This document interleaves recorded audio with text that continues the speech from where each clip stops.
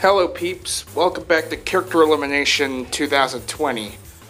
So, yeah, I realized that this quarantine opportunity tried to make us lose our interest towards the fucking... Wait a minute, what the fuck does the quarantine have to do with Character Elimination?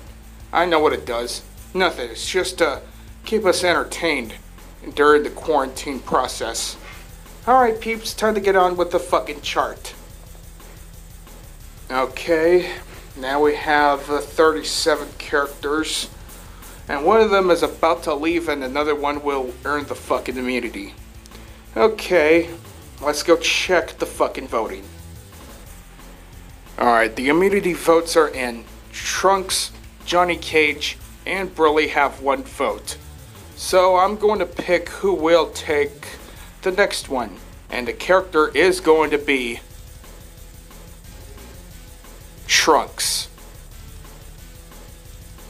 Alright, the elimination votes are in. Quan has one vote, so looks like he's safe for now. And Onaga has 2 votes. Well, it's gonna be sound very pressing for a big ass character like him. So the most votes for elimination is Onaga. Sorry, big guy.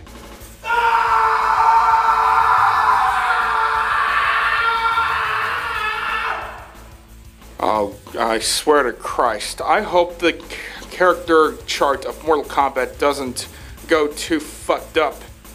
Because we have 3 characters eliminated from the Mortal Kombat franchise, while we have 19 Dragon Ball Super characters here. Well, other than that, peeps, that's it for now. So it looks like we're gonna have to wait until Monday to see who will win the next immunity and get their asses taken out. So anyway, vote for any character except for Trunks for the immunity and the next one to get eliminated. Alright peeps, that's it for now. Enjoy the rest of your weekend.